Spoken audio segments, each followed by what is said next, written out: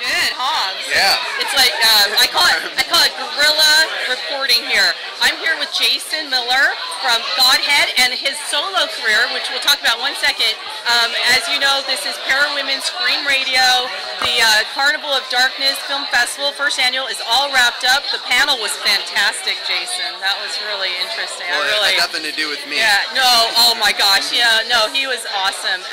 So let's talk about your video real quick. Okay. You had a video here was this the premiere? Well, actually, no, it was already released. It was released? Oh, I haven't seen it. We had never put it on the big screen before, so that was really great. You know what? It was really nice. What I liked about it was it had kind of that classic horror film feel. That was the idea. It was so, like, to me, it was beautiful. It was Juliet Lando.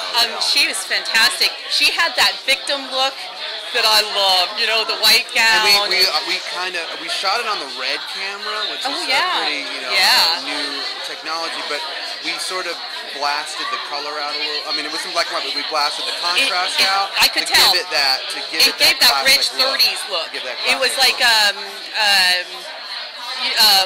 I'm sorry, I can't think of what it is, but you know when they had all those rich sets and the really luscious, you know, all the color was saturated, but you didn't get that because black and white.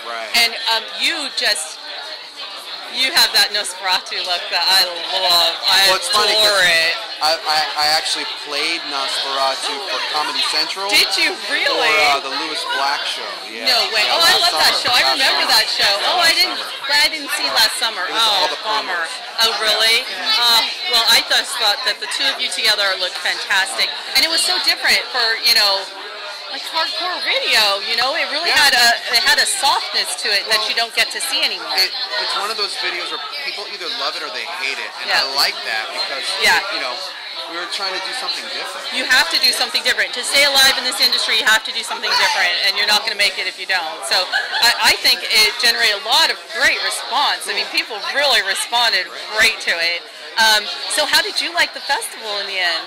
It was great. I loved how I really had a great time, and I loved how everything just kind of ran into each other. You know, no nonsense, just keep it going. I really liked that too. I thought they did that.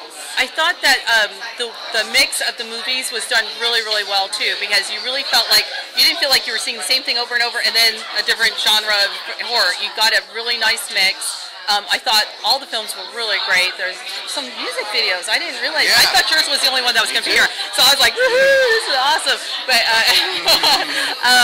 well, thank you for, I know your time is tight. I really appreciate you stopping by. Sure. I saw you when you opened for Rammstein, and that was a long time ago, and you were a powerhouse then. You were incredible then. And you were just better and better all the time. So I'm just... Rammstein was one of my favorite tours ever. Oh yeah, Such a nice guy. He's like, they're all super cool, but Till is like a madman. He's like the example of the madman. Yeah, and you know what? It couldn't happen to a nicer guy than you, seriously.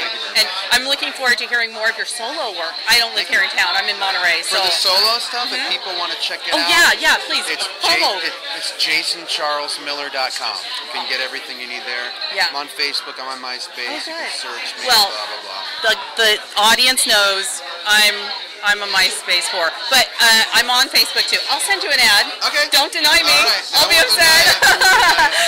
Thank you so much. Okay. It's the Hollywood thing, right? Right.